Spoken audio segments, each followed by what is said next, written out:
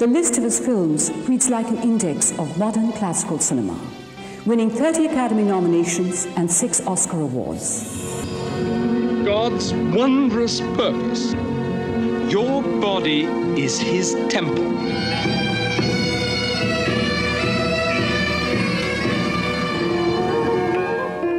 There are hundreds of women out on the prowl.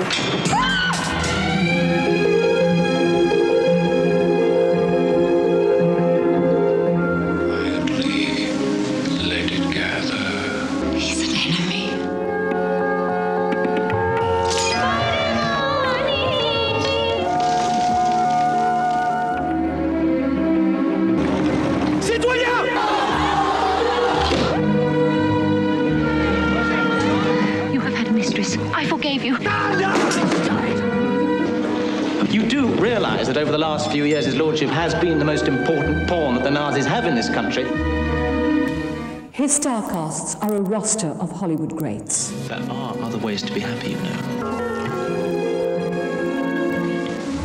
Give yourself to me, Anne. Unspeakable. What Helen has done, I have done. It is not my place to be curious about such matters. I'd be lost without her. He is half of the extraordinary Merchant Ivory team, and I'm delighted to welcome tonight the Bombay-wala turned Hollywood mogul, Ismail Merchant. Just let your thoughts, your dreams unfold. Let's talk of love, of tales untold. Speak, so I can see your soul. Ismail, it's great to have you here. I'm so glad that you could make it. Thank you. One of your short trips again to India. Yes, very short actually. Location hunting. Yes, and also meeting the family. You know, in Bombay, everyone is here, so I come and see them. So they can keep tabs on you. You know, everyone is fascinated by your success story. It's the big Hollywood dream. It's a formidable challenge. How did you dare to do it? Well, I think it's what you call it, a merchant magic. I believe you. But is that all you're going to tell us about it? No, I mean, there's a lot. I mean, it started really very young, you know, when I was only, 9 years old. And there was a big, what you call it, a Muharram festival going on in where I lived in Bombay, near Bendi Bazaar and, Muhammad Ali Road. And I was given a speech to read, and it was about 10 pages. And there were 10,000 people at this gathering. And at the end of the speech, they all carried me on their shoulders, as if I had achieved something grand and wonderful. And you loved it. So I loved it, I enjoyed it. And I thought that, well, if I could communicate to 10,000 people at the age of 9, I must be doing something right. The other thing was the arrival of Nimmi, the actress. The actress who came and visited us. And I took an instant liking to her, and she took an instant liking to me. And I used to go to the premieres with her, and I would not go to my school, and I would go to the studios. But you were struck by the glamour initially. Well, absolutely. I mean, there is no doubt about it. I remember going with Nimmi at a premiere in her convertible green Cadillac, and people were throwing flowers at us, So I thought, well, how wonderful, how a great thing it is. But you never wanted to be an actor then? Well, in a way, earlier on, there was a little bit of that attraction, to be an actor. And but most of the time, I wanted to be an organizer, a producer. What was your first job in films? Well, I appeared as an extra on the set of my brother-in-law. He was doing a film, and I was there all night watching the shooting. And then he said, well, why don't you walk in the street? This was a street on the set.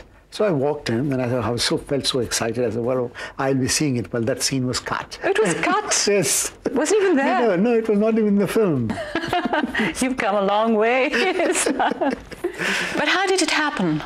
This Bombay-wala goes to Hollywood. What does he find? How difficult is it for him there? I made the film, The Creation of Woman. Yes, that was my first film. And I took the cans under my arm, and I went to Los Angeles, sending out a PR release that Mr. Merchant from India, producer from India, is arriving in Hollywood. I was expecting a huge crowds of people to receive me with photographers and all, but nobody came. Not it was that completely. But it's how one's mind is. The dreams that's right. were there. The dreams. That's right. But tell me, what was the hardest part of your success in Hollywood? Well, the difficulty is that it was always that, when we went and presented the ideas, we were not accepted in the sense that we were not doing the mainstream movies. But So being an Indian didn't make it more difficult, did it? it made it easier. And as a matter of fact, being an Indian is a très exotique, So, I mean, I would play that card. That was a trump card, being an Indian. Because I never played like being anyone else. For example, Indians go to America and they suddenly change their accent. They're, wow, I'm going to do this. And, But I never did that. Did you ever experience any racism? Not really. Never. It was very much, I was accepted everywhere. I mean, there was never any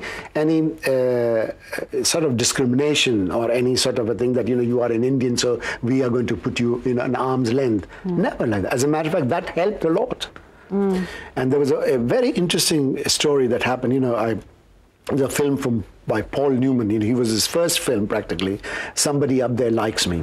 And I went to see that film at Metro Cinema, and I was totally enamored by this man.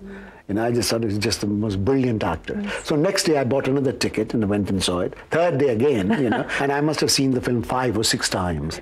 And then I went to America to study in 1958, my master's in business administration, and there was Sweet Bird of Youth, the Tennessee Williams play was on. And there was Geraldine Page and Paul Newman together. And I said, well, what a wonderful opportunity to go and see him in flesh and blood, So I went there. I bought a student ticket. I went there, and after the play, I was just so taken by it. I was shattered, absolutely, so excited seeing him. Then I said, well, maybe this is the only opportunity in life where I could actually go and shake his hand. So I went backstage, and I told the doorman, I said that I have an appointment with Mr. Newman. I've come from India. So he said, oh, you have an appointment, Mr. So number 5, his dressing room was number 5. So I went there, knocked at the door and said, oh, Mr. Newman, I've come and I've admired your films. You must come to India and make a film with me and all of that. And I didn't even know that I was going to be, making films at the time, But you look out. Idea, So I just blurted out. So he called, come on in and sit down. So I sat down in the dressing room. We chatted for a bit, and then he said, goodbye. And I went out and I said, well, I'll wait one more time. Wait for a little while and look at this great man again. So he comes out of the door, and he's on his motorbike. And he looks at me and he said, what are you doing? And I said, well, I'm just waiting to go home. So he said, where do you live? I said, well, I live in Washington Square, downtown. So he said, hop on. I also live in the village. So I hop on his motorbike, and he drives me on 9th Avenue. We go all the way down. He says goodbye again. And 28 years later, I'm offering him a part of Mr. Bridge, a film I'm producing. So, it's quite extraordinary, isn't it? Amazing. And then when we were sitting there at dinner, at the end of the dinner, I told Paul, you remember 28 years ago, I came to see you when you were doing Sweet Bird of Youth? So he took his glasses and he sort of looked at me and he said, you are the crazy Indian.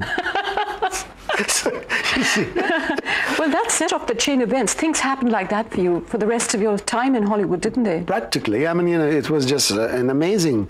I think there's also sort of, that one is to think that the gods are with you, But you often say this in your interviews, that it came to me like a gift from the gods.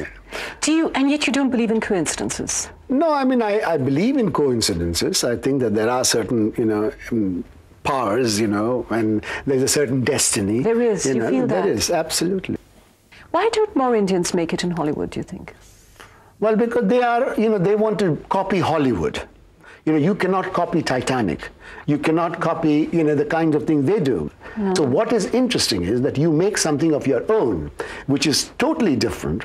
So I think that is what we have proven in the past many, many years, that there is another cinema which deserves attention.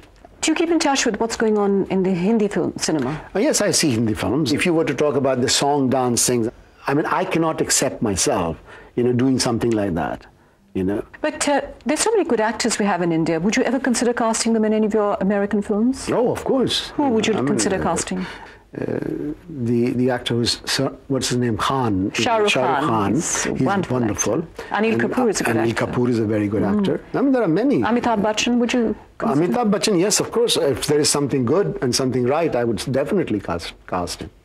He's a wonderful actor. Yeah. You know, there's Madhuri Dixit, and I mean, I am a great admirer of Shri Devi. You know, I mean, she's a How would they terrific. fare in Hollywood, do you think? Oh, they would go very well. Look at Madonna. She copies most of the things from the Indian musicals. She does, doesn't she? Of course.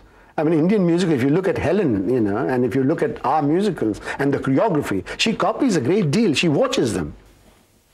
Indian actors and the energy they have, there's a great deal to offer. The Merchant Ivory partnership has grown to be a legend, 36 years and 40 films. And Ivory has said you operate very much like the United States government.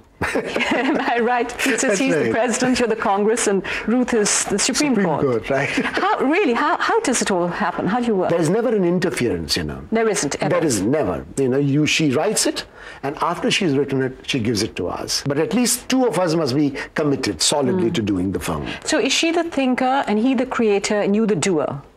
That's right. The doer is the best. But it is a strange cross-cultural marriage you three have, because you're an Indian Muslim. She's a German Ruth is Jew. German Jew, and Jim is a Christian, you know, American a Catholic from America. No, but it is where people say that why people can't come together. I mean, here we have proven that three individuals from three different continents, and they have come, worked, lived, enjoyed, and continue to do so. What do you think makes it work? There are no egos, first of all, between us. There aren't. We share, you know, the same apartment. You know, we each have an apartment, and we meet at the weekends at the house which Jim has. So our lives are never separated from the connections we have, the countries we have lived in. So I think there is never a shortage if your mind is open to things. You know, the world is your oyster. But tell me, Ismail, looking back, could you have made it without Jim? No. I think I would be a different kind of a producer, you know. I would have been a movie mogul, certainly. There is no question about it. I would have been, but a different kind. I would have worked for some big corporation, maybe. I mean, I had a Hollywood home, you know, like many other Hollywood producers have worked and lived. I would have been one of them because I always wanted to make films. That would have been one aspect of it. But the other thing is I'm so lucky that I met him and I met Ruth, you know, and I met some of the most wonderful people. So do you think luck has played an important role? Oh, very much so. It's been said that in order to make a film, Ismail would even sell his mother if he had to. I mean, you have a long history of staging outrageous stunts in pursuit of the things that you want. Money, actors, locations. You always get away with it. How do you do it? How does it work? Don't tell me it's just the charm, because I know the charm is there. No, I think it's the power of conviction, you know, it's convincing somebody. Now, we were just working in Paris. There's a place called Brasserie Ile Saint-Louis. And I was told by our location manager that it's not possible to get this location. So I said, well, how do you know? You know, she said, well, I've gone there, I've offered money. It's not possible is the wonderful thing which the French have. So I said, well, at least let me go and see. So I went and saw him. And now I had met a waiter there, and Gino, his name is. So Gino and I met, you know, we hugged each other, and, you know, oh, wonderful. So Gino, and I told Gino that, you know, we want to make our film here, you know. So he said, oh, but Madame is not really interested in, you know, in letting people come and film here. So I said, well, she hasn't met me yet. Yeah. No, I mean, I had already seen her, but not really introduced or anything. So I went with that book of Merchant Ivory, you know, the films of Merchant Ivory, and it had, you know, the famous people, of course, the French, Isabelle Adjani, there was Jean Marot and Charlotte de Turckheim. So I take the book and give it to her and say that, look, we worked with so many people and we've been to this restaurant so many times. I want to present this book to you with, you know, the French actors we have worked with, and I would like to bring them here. And so she said, oh, yes, you know, and she looked at the book with not very great enthusiasm, but anyway, she accepted the book. I gave it to her, and I said that my location manager came to see you about the shooting in this place, but she said, I really can't give this as a location. So I said, well, why don't you first look at the book, enjoy, see it, you know, and maybe I'll come tomorrow and see you again. And she said, oh, yes, I have my daughter. I have to also ask her. So both the daughter and the mother were there next day. So I went there and I sat with them, you know, I had a cup of coffee, and, you know, so the book is there, and it is your book, you know, it's not just for you to see, but it is your book. And I have a proposal and a proposition to make. So she said, well, what is it? So I said, well, if you give us this location, I would invite you as a host to India as my guest and take you around personally, instead of paying you the fee. So they said, oh, well, all right, but maybe fee as well as that would be better, you know. So both the fee and the 2 tickets to come to India and to play the host. So they agreed to it. Your forte is, you know instinctively where people are vulnerable and where they can be reached. Well, everyone has some corner which is vulnerable. And I think it's not the question of taking an advantage of someone's vulnerability, but it's a question of convincing someone and seeing it your way. You know, I mean, it's in Urdu, you know, saying that "Khudi ko kar buland itna ke har takbir se khuda bande se puche bata teri raza kya hai." God comes and tells you or asks you, what do you want, if you knock at his doors enough times. So here he has. It has been given to us. But success does necessitate a degree of ruthlessness, don't you feel? Well, ruthlessness in the sense that if you want to achieve something, you know, on your terms, then obviously you have to have an attitude which is ruthless. You know, you have to step on people's toes, perhaps. You have to alienate a few people. Because everything cannot be just a wonderful, good, grand experience, you know. Ismail, what does it take to win? To win? To win in life. But I've already won. How do you measure success today? Like you say, I've already won. Well, I mean, success in this, everybody knows Merchant Ivory's name in cinema will go in a special place. So that's it, that's winning, you know. Personally? Personally, I always have that "Maa baap ki dua hoti hai," you know. There are prayers of your parents, not just for me, but for everybody, you know. That is a very important thing. For me, wealth doesn't count. It has no interest in me at all. How can you say that? Absolutely. If I didn't have money, I still would make a film. I said, there's Ruth who would write without money. There's Jim who would write. There'll be actors who will play without thing. I would cook for them. I would, you know, get loan, whatever it is. But I would make the film. I would go to vendors, people, you know, and I would do it. So it's not the money that sort of, you know, pushes you to do something. Or it's not I have millions of dollars or I have millions of rupees, you know, so that makes me satisfied. No, that is like, you know, हाथ का mail है, you know, रुपया हाथ का mail है, you know, it is here today and gone. But considering you don't have, it is true, you have wealth today, you have homes in 4 countries, you've got accolades, you've got it all, and yet you go on relentlessly like a single-minded horse. There are no children in your life. What's the trip? I have plenty to leave to my children. No, it's true. But I mean, that's another story altogether. Tell me. But, no, I want to hear this. Well, that is another interview. The second you part. have to give me a trailer. No, but I mean, there is a great deal, you know. No, you don't. No. I'm just saying that I'm still young. I'm still energetic. I'm still, you know, in my prime. And, you know, one says that, you know, after 50, you really start life. So, I mean, I still have to go. I've only done one part of it. And there'll be still marriage, you know, there'll be children, you know. So there's still, you know, a lot one can have. Do you want children? Of course. Very much. Yes, of course. You know, children are a part of you. You know, when you go to meet somebody and they ask you, you know, how much money do you have? No. How many children do you have? So that's a very important thing. You know, you still will have to hurry up. I agree with the 50 years. You still have to hurry up. You won't be, you know, your children will grow up without a young dad. You've got to do something fast. The dad will always be young. I think you've got somebody in mind. Well, yeah, Ismail? You found somebody? A vague idea I have. Vague idea. Is she Indian or is she Western? No, Indian. It has to be Indian. Has to be Indian? Yeah. For me, it has to be Indian. And she'll probably have to be in the same business as you. No. Business is what is business? You know, it's not something which you want to draw from the same world. You know, it'd be nice to have someone from the outside world. You know, it's much more exciting. I think you found her. I think you know who it is. You don't want to tell me now. Not yet. I think there's, you know, for the audience and for you, there has to be the suspense. You see, you're this producer again. I'm talking to the human being. That's the human being. When do you think this will happen? I will let you know. You will be the first one. Promise? Promise. She and I. But it'll be in 1998. Well, not, but before year 2000. Before the year 2000. Oh, which is around the corner. You seem to be so much in control of your life. You vulnerable? Well, vulnerable I wouldn't say. I mean, there are certain weaknesses one has, but I wouldn't say that I'm vulnerable. I mean, you know, like things that affect you, you know, things that are dear to your heart, you know, and something that goes wrong to it, then you feel let down, you know, then you feel sort of not given the right due. What depresses you? Depressed, I'm never depressed, never. Tell me, what frightens you? Do you fear anything in life? Well, fear, I have never had any fear about anything.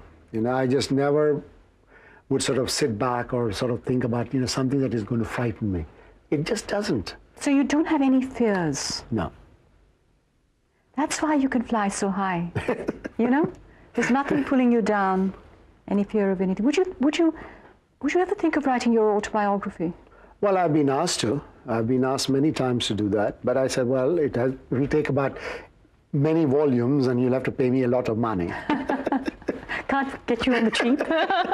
No. Okay, you know, it's been so wonderful talking to you, and I wish I could wish you success, but you have so much of it. Well, but still, I would need your, you know, good wishes. You have my good wishes for continued success. Thank you. And I want to thank you for this rendezvous. Thank you very much.